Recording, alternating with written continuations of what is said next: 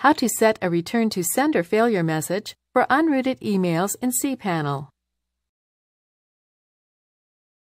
This demo assumes you've already logged into cPanel and are starting on the home screen. Now let's learn how to set up a return to sender failure message. Click the default address icon. If you have more than one domain, make sure you select the domain you want to set the failure message for.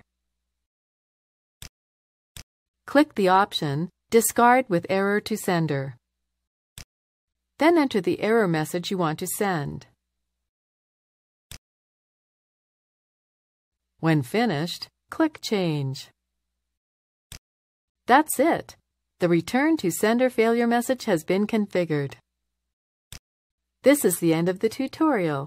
You now know how to set up a return to sender failure message for unrouted emails in cPanel.